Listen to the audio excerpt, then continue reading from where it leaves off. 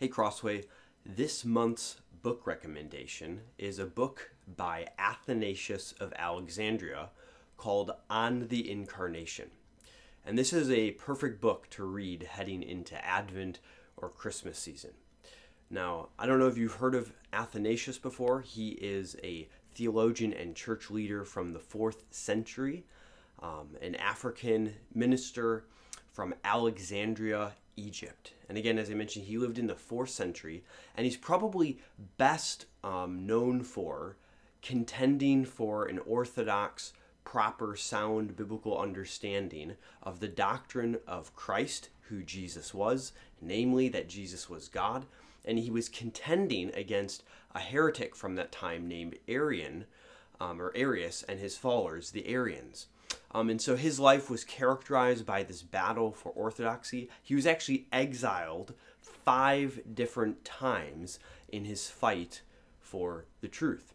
And at one point in his life, he wrote a book called On the Incarnation, and it is a must read. I use that term lightly. I read a lot, as you know, and I would only say that about books that are really, really important and really good. And this is one of those. This is a book that I think everyone should try to read at some point.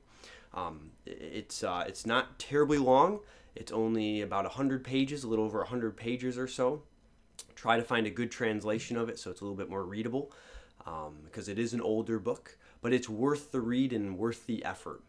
And so in this book, what Athanasius sets out to do is explain why God became man on the incarnation. That word incarnation means the becoming of flesh, God becoming human, which again is exactly why this is a perfect book to read during Advent season or Christmas time, to reflect on why Christ became a human for us.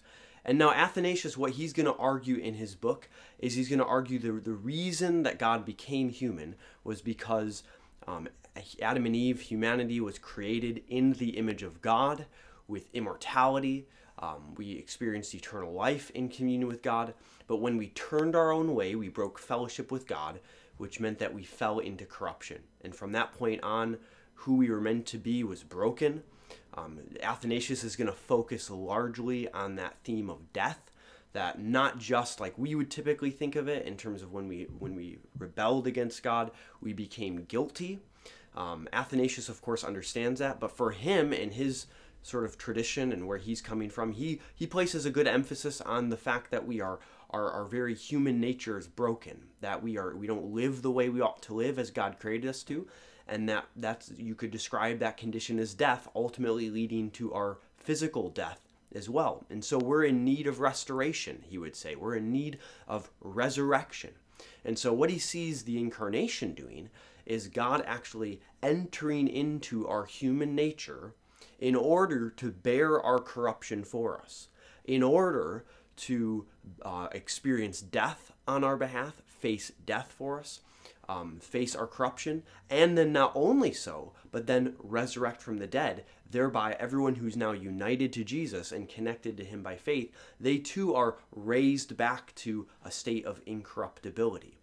And so again, Athanasius, his focus is really helpful for us in our kind of evangelical circles. American evangelical circles today, we tend to focus a lot on what we might call more the forensic aspect of salvation, with guilt and punishment. And of course, Athanasius understands that. But he's really helpful in helping us understand, why the incarnation itself even contributed to our salvation. Not merely as a vehicle for Jesus to sort of become human so that he can die for sins, but that Jesus becoming human, that itself contribute something significant to our salvation on its own terms, in the sense of Jesus actually raising our humanity back to a position of being incorruptible. And so through Jesus, we now experience eternal life. Death is defeated in Jesus' death, and our resurrection will one day be experienced by us on account of the fact that Christ, our representative, has been raised from the dead.